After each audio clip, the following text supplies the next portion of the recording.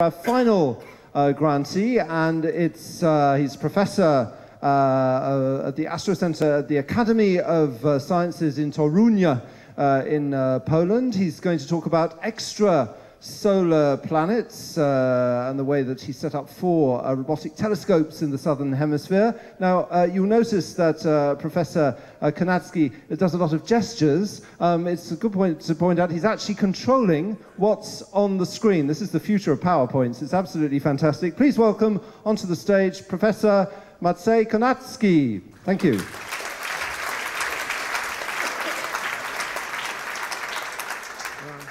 Hi everybody, today I will tell you a story about our astronomical project Solaris. As you may have heard, I will be using Microsoft's Kinect system because the production company from Poland that actually produced this presentation, which was also Oscar nominated, not the presentation, the company, told me that PowerPoint is pure evil, so no pure evil here. So here is Project Solaris. Okay, there it is. So we are from Toruń, Poland. Toruń is a city where Nicholas Copernicus was born. Actually, our office is about 100 meters from the building where he was born. So my team members are, it's Stan, Chris, Milena, Piotr, and myself. And we have a sixth member of the team, which is not in this picture. So let me start this story. Sun is just one of many, many stars in a galaxy which we call the Milky Way. And it resides in the so-called spiral arm of our galaxy, which is pretty far from the center of the galaxy. Here is our solar system. Since mid-90s, we've been discovering planets, exoplanets, orbiting other stars, which in the vast majority are in the solar neighborhood. It may be just a bit too dark for the sensors to see me, if you could. Yes. So the ultimate goal is to detect an Earth analog, which is an Earth-like planet, which we can use in the future to move on when the time comes. Here it is.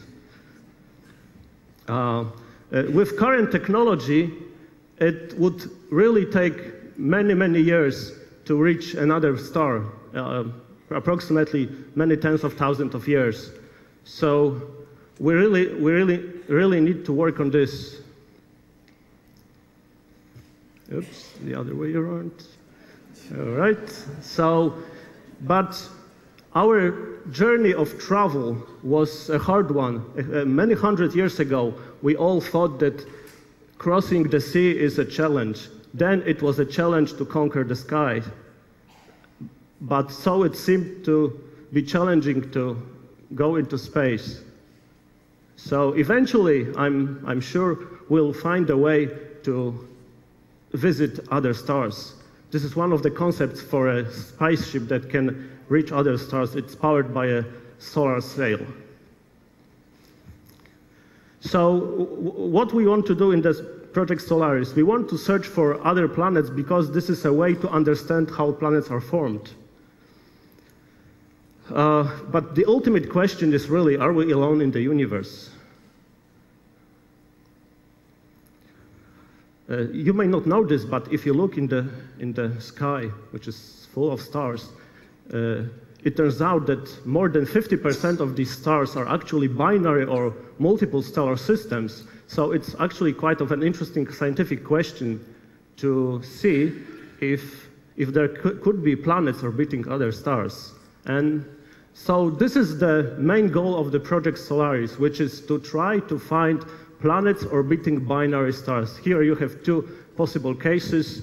One is 2 stars orbited by 2 planets, and the other case is 2 stars orbited by 1 planet. So these are the types of stars that we will be looking at, binary stars. And if we get to discover a planet, a sunset from such a planet may look like this, a double sunset. This is actually not something new. You may know this picture. This is a picture from Star Wars, 1977, by George Lucas. This is a planet from which where Luke Skywalker lived, and he's watching double sunset. So the theme of planets around binary stars were present in pop culture way before it was actually possible to find such planets. But this is something that you may not know. Actually, the first case that I'm aware of a planet in around a binary star was by a Polish writer, Stanisław Lem. It was 1961, and the book was called Solaris, so way before George Lucas. And this is a picture from a movie, Hollywood movie that was based on Lem's book, and this is also why we called our project Solaris. The project has two goals. One is to first set up a global network of robotic telescopes, and then to use this network to look at binary stars. So we will be setting up telescopes in several locations. Hello. Here it is, near Barral in Argentina. Then we already have two telescopes in South Africa. It doesn't like me. Here it is, near Sutherland in South Africa. And we also have one telescope in Australia near Coonabarabran. So, to be more precise, we will be looking at a very special type of binary stars. These binary stars are called eclipsing binaries, which means that they eclipse each other, which causes a drop in their brightness. But when you add the planet to this picture, the moment when this change in brightness happens will vary. So we will be looking at these eclipses, see if the moment of eclipses vary, and this way we will get to detect extrasolar planets. But there is more that you can do with these types of binaries. Namely, you get to study these stars with very high precision, which is also very important. So by looking at eclipsing binary stars, you can learn a lot about basic parameters of stars like temperature, mass, radius. And this is a very important subject because our sun is just one of many stars. And these stars are not constant, they change, they are born, they grow up, and they expire. So one day our sun will expire and we'll have to find a new place to live. So our sun was born 4.5 billion years ago out of a cloud of dust and gas. But in about 2 billion years, the sun will become hot, so hot that it will be hard to live. And in about 5 billion years, our sun will become a red giant. At this stage, the sky will look like this. And when you see a picture like this, it's time to move on to a different planet. But it won't happen during the Danish presidency, so don't worry. You have about 5 billion years.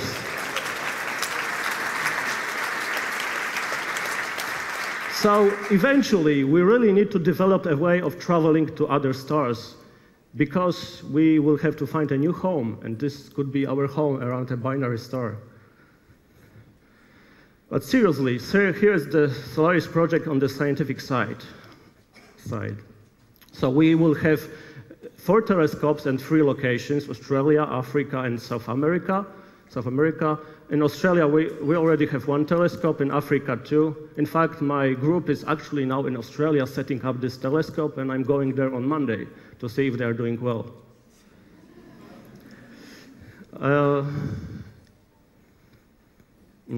It's the issue of light.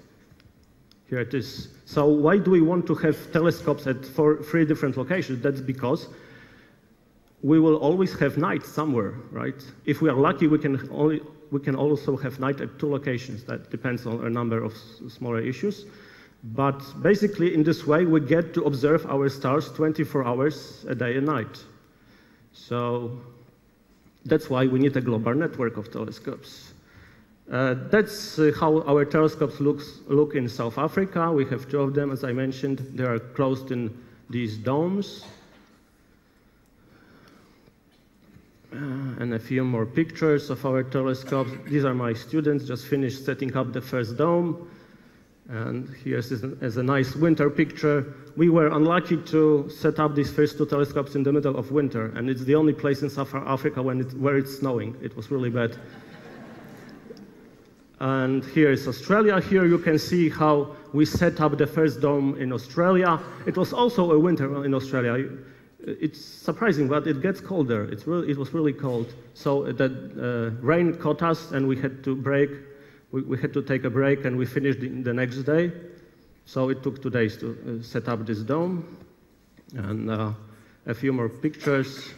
These are our, pictures taken from an airplane of our dome, and our dome among other telescopes. And here is South Africa. We are not there yet. Here you can see my grad student in a red jacket. This is how you start your career in astronomy.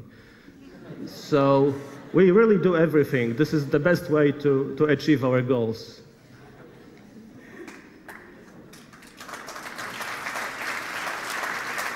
And a few more pictures. This is the continuation. This is actually before what you saw earlier, the construction of the floor for the telescope and the dome, and a nice winter picture of a telescope in South Africa. Hello. So what we can do with these robotic telescopes, we can tell them to work by themselves, but we can also control them with iPhones, iPads, laptops. We can do this all from thousands of kilometers from Poland. We don't need to go there. So here's the project Solaris, and the presentation was funded by these institutions, and the project itself is funded by these institutions, and the ERC grant helped a lot to get more funding. Our current funding is 2.4 million euro, so it's more than just the starting grant. Thank you for your attention, and enjoy the rest of the evening.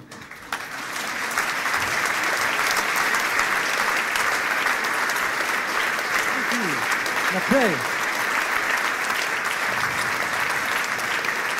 Just 2 very quick questions I have for you.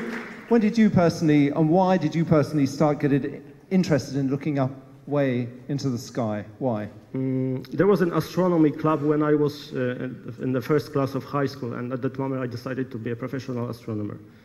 And just one thing, have you seen any signs of life on another world? Do you believe there must be life on other planets? Well, we hope so, but we still do not have a proof of this. But I think in the next 20, 30 years we will have scientific evidence of life on other planets. Okay, well, I'm sure they'll get in touch with the European Commission as soon as they manifest themselves. So thank you very much. Let's go for your gift. Jacques.